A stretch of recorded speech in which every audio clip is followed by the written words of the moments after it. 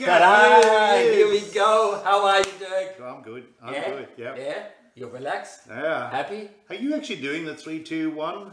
What do you mean? I like what it's like a buddy system of 3 people. Oh, yeah, okay. So Looking after do the reminder. two. Do the reminder. And are you okay? Yeah. Yeah. So, buddy 3. system of 3. Looking after 2. Yeah. Making sure you're okay. Okay. Yeah. Amen. So, welcome everyone. Just greeting everyone. Just really good. Tune in again and connect this way. So, Dirk, what have you got for us today?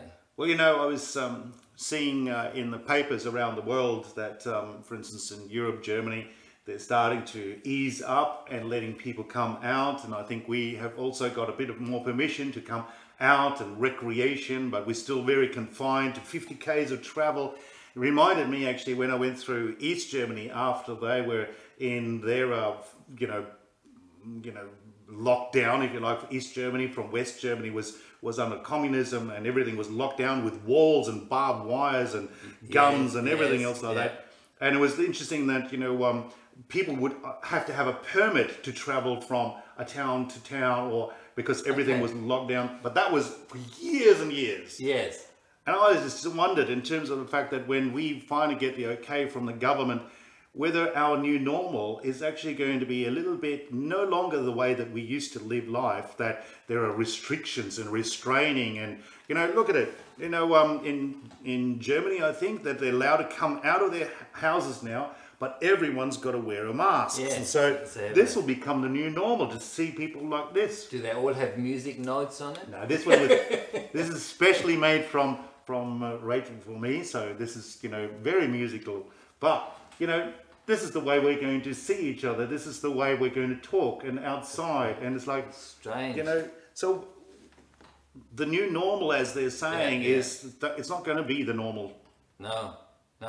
Well, one thing will be new for you, new normal, is you'll be an expert bass player. My fingers are hurting.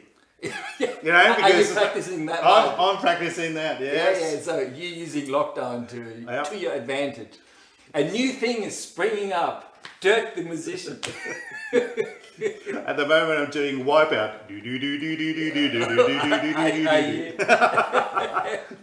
So what's the Bible verse? I can't find it now.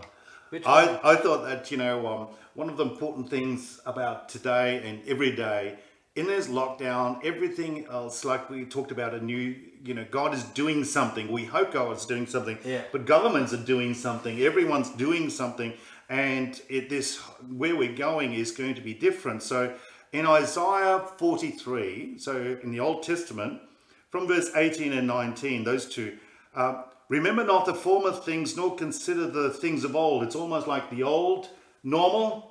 Forget about it. That's not going to happen. And then verse 19, what I want to say today is, behold, I'm doing a new thing. Now it springs forth. Do you not perceive it? I will make a way in the wilderness and rivers in the desert. This is the important thing, that I think God is going to be doing a new thing, but also governments are going to be doing a new thing. And everywhere that, you see... when God is trying to do something new, you always have a counter to that. What we have now with that counter is, I read the other day that we're going to have an app on our thing it's actually out today. It's out today, is it? It's out today. You can put it on your phone. So it's going to measure our social distancing and make sure that we stay 1.5 k's. Not 1.5 k's, but meters away from each other. My phone is actually there. I'm recording on. So I'm hoping that this is actually, far enough away. But here's the interesting thing, is that now by stealth, through health reasons, we're actually all being monitored as where are you? Are you too close to someone? That's a bit odd, isn't it? That's a bit draconian. Or where's this coming from, Edgar? I think we can understand the reasoning. If it really helps to trace and help fight the disease, it's okay. But we know from so many governments, throughout history and in the world, once you have these things in place, they become compulsory. and they're used by oppressive regimes. Look, consider, places, far north from us. But I'm with your verse. Yeah. God is saying He's doing a new thing. Yeah. And I think right now, we know it's going to be a new thing. The whole world is new. Every day something new comes. We know that with the economy, everything is, so many things will be new. But we don't quite know, and I think that was topic yesterday, we don't quite know, is it going to be good, is it going to be bad? But what I like about this verse is, can't you see it yet? I'm doing a new thing. There will be streams in the wilderness. So I choose to believe that God is in charge of this world. He knows what He's doing. And the promise in the scriptures is His kingdom will be ever expanding. I like the idea that's in here because it's almost prophetic. The streams of rivers in the wilderness, and God is doing a new thing. That became a fulfillment when we are talking about receiving the Holy Spirit. Remember, it says that, out of you will come streams of living waters or living rivers. Yeah. So the wilderness is like where God has planted us in around us. Yeah. So the world is our playground, but the living rivers, the water that flows, is actually coming from what God is doing. Behold, I'll do a new thing. Can't you see it yet? Yeah. He's actually doing it through the church. He's doing it through you and me. We are going to be that refreshing water in the wilderness. Yes. And I think a lot of the things that God is doing right now is hidden. We don't even quite know. Even with the lockdown, I think neighbors become more neighbors again. There's more awareness of one another. Everyone is outside walking and you get to know new people. Who knows the immense positive benefits that we'll have, as we come out of that. You just don't know. Well, another one, I don't know if we talked about it before, but the word quarantine actually means 40, 40 days. Like Jesus was in the wilderness 40 days. He was quarantined. Here we have this idea that in this wilderness, God is going to have streams of living water and that's going to refresh everything. And He's saying, it's already at work. Don't you see it? I'm already doing this. And this new thing that God is doing in a quarantine, in a lockdown, in a wilderness experience of where the world is at the moment. And the wilderness is almost, threatening. Wilderness is always threatening. Yeah. So now we are living in this world that is fearful that you might be too close. I've got to keep my distance from you. We go to shopping centers now and there are red dots. I've got to stand here because if I take one step too close, then I'm too close to the other red dot because I've got a social distance because for some reason that has become the norm. Yeah. Do you think they'll take those stickers away? Yes. You do? Yeah. I don't think so. I think it'll become social distancing will become our new norm. You reckon? Yeah, I don't know.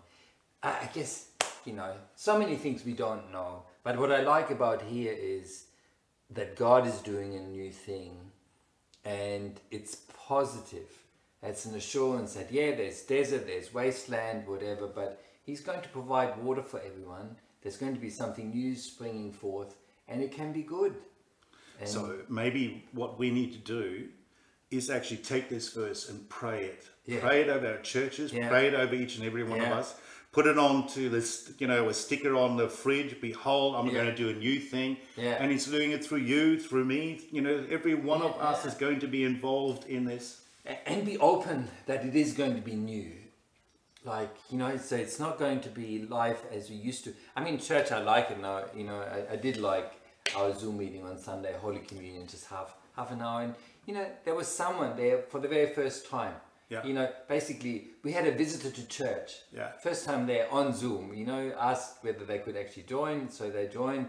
My brother, I asked him what is he going to do with church? Are they going somewhere? No, they only got live streaming, but there's no interaction or whatever. I said, look, why don't you just join Living Grace for Holy Communion Sunday morning? He loves to do it with his whole family. He's probably going to be there, but he lives in Adelaide. But there's no more distance. It's no more distance. No more distance. Like on Zoom, it doesn't matter where you live. Yeah. You just join in and so there'd be connection. It would be nice to have him. And so it's just a very small thing, but it is new, isn't it? In the same way that you know, every day during the week, Monday through to Friday, from 1 to 2, we do a study on Romans, or when we finish that, we'll do another study because people are saying, let's keep this going. And the thing is that every day, Nikki from Portland is on there, Yeah. right? So again, Yeah, like yeah. your brother or Yeah, someone yeah. else, And- distance is no And longer. I mean, you know, yeah, the whole family. Hello. I mean, they've been part of Living Grace for years now, Yeah. but like now in this situation, they're not any different from anyone living down the street. Like they can join in everything. Yeah. So behold, I do a new thing. Yeah. And can't you see it? Can't you perceive it? It's Yeah. already happening. Yeah. One of the things is that, you know, if God is going to do something that is actually saying, look, have a couple of eyes to see it the way that I see it, what I'm doing. Yeah. And Be can't you expectant. perceive it? Yes. So perceiving is kind of like recognizing that God is actually doing something new. Yes. And, you know, like, you may think, oh, it's impossible. But these verses are actually talking about the impossible, the desert, Yeah. the wasteland. Yeah. There's nothing. And God says, I'm making a way, and there's going to be plenty of water where you don't expect any water. And so right now, you know, everything is a bit in a mess.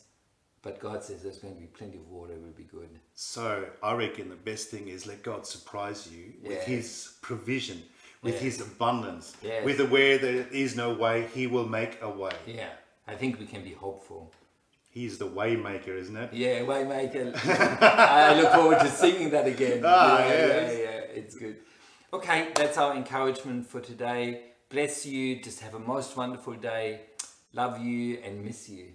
Bye now. Bye for now.